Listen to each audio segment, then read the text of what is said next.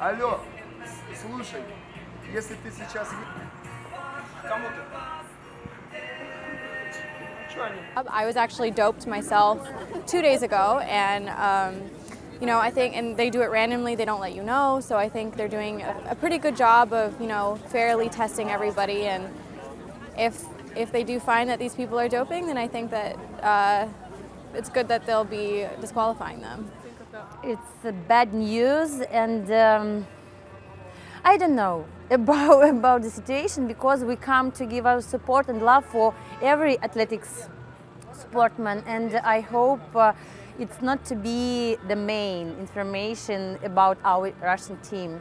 Караоке тайм, и, конечно же, я бы хотел поинтересоваться, кто из вас играет в хоккей, посвятить олимпийским чемпионам, которые... О, Владимир.